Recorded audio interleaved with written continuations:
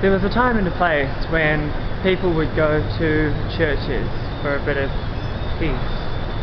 You know, it's a welcoming environment where you can just be there, just take stock. I think the modern day equivalent is the abandoned urban shopping mall, you know, how there's so many like giant malls that get built in a hurry and people are like, wow, this is going to change my life, and then they end up shopping there for about 6 weeks, and after that it just sits there, a big white elephant.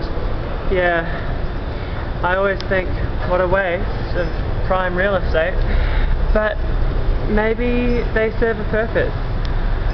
I know for me it's like a place you can come and just be, and nothing's expected of you, because really, who would buy anything in these shops?